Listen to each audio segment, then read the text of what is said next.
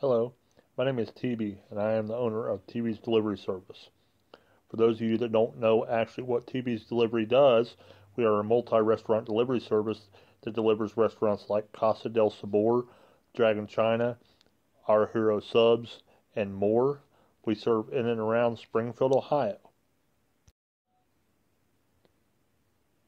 People are starting to contact us and also ask us um, how this reopening is going to work with Teebee's, considering that we're going to have a limited staff until we get up and running and get enough orders coming in to where we can actually be fully operational like we were before.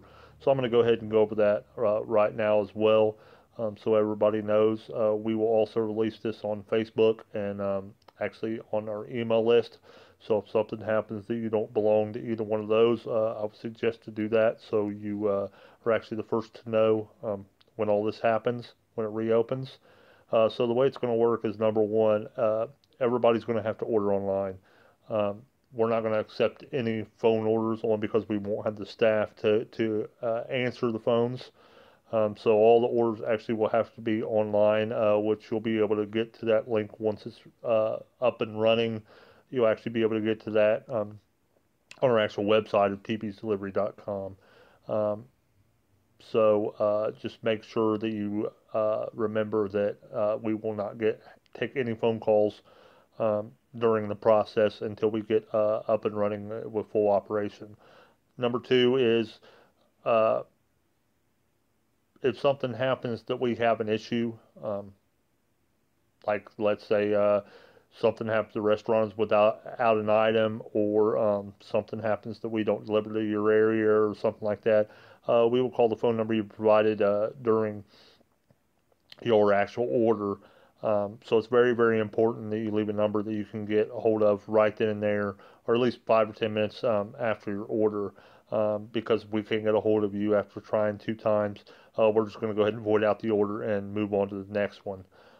Number three, if there's no issues or after we've called you with the issues, if the order still goes through, what we'll do is we will dispatch a driver to wherever you are at the address that you provided. Um, what they will do is they will actually pick up payment first. It'll be cash only because we will not accept credit or debit cards, but we will once we get fully operational. The reason why we're doing this is because of limited liability on our part, because anybody can get on and order online and something just get messed up because of it's just a cash option. We don't want that to happen. Uh, Number four, once the driver picks up payment and has the payment, he will notify us and we will place the order with the restaurant. So don't worry. Don't think that while the driver's coming out there and getting payment, that your order is sitting there waiting on him and getting cold, because that's not going to happen. That's one of our number one concerns, is to make sure that the food's correct and it's hot. We pride ourselves on that. So no, the order will not be placed with the restaurant until the driver receives payment. Um, then the driver will actually go to the restaurant, pick up your order, and deliver it to you. And that's the end of the process. That's how it'll work. Um, like I said, once we get enough orders coming in, the process will go right back to the same as it was, where you can order by phone or online, and where you will actually just get a confirmation call of your order if it's online. If it's by phone, you won't get a confirmation call naturally because we've already talked to you. Our driver will be dispatched to the restaurant, pick up your food, and come to the door and where you're at, and actually get the payment there, or you can pay with credit card or debit over the phone. That's basically how the service works, but we need to have enough orders coming in to where we can actually get back to that point. So we hope that you guys bear with us during this process, and we hope that you will actually order during this process, because this will help us get back to where we need to be. Um, Lastly, in conclusion, what I'd like to say is uh, if you haven't been to our actual website yet, or you haven't actually been to our blog, we normally post things like reviews for different restaurants throughout Springfield, Ohio, and other stuff in Springfield, Ohio.